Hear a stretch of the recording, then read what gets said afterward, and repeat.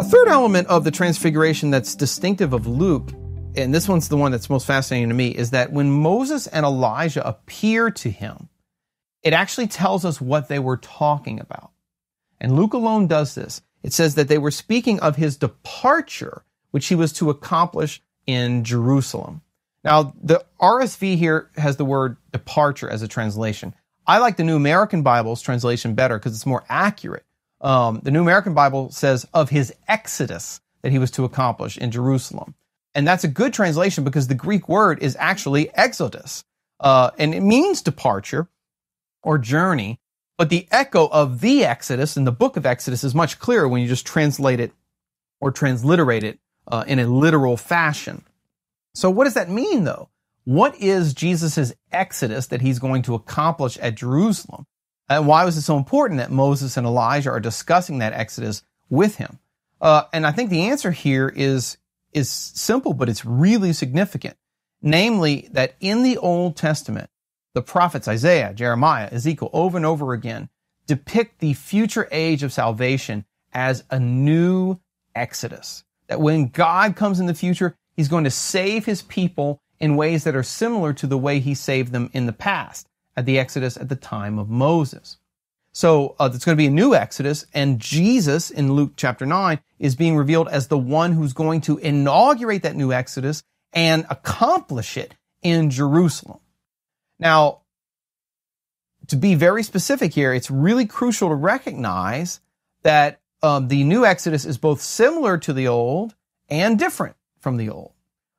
So if you think about it this way, both of them are similar in the sense that they involve a journey that has a beginning and an end, and it's a journey that is meant to set the people of God free and bring them home to the promised land, right?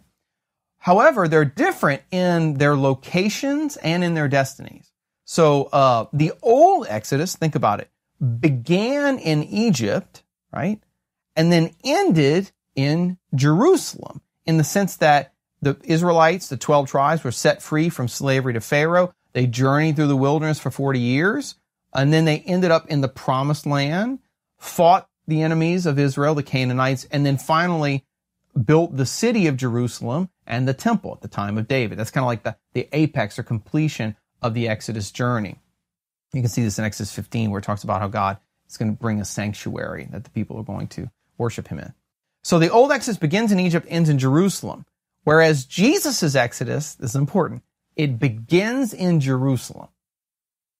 And where does it end? Not in the earthly promised land, but in the heavenly promised land. And you can see this in the last line of Luke. How does Luke's gospel end?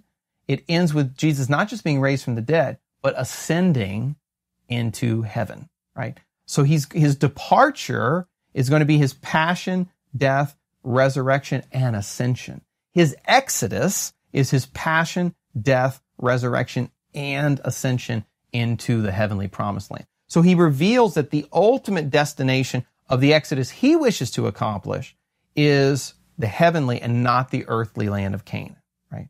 It's the transcendent reality. It's a greater exodus than the first exodus. But the only way to that is through the cross, through his passion and his death. So you can see that although the Transfiguration has all these elements of glory, it also is pointing us already in the second week of Lent, we're looking ahead to the cross and the resurrection and even the ascension.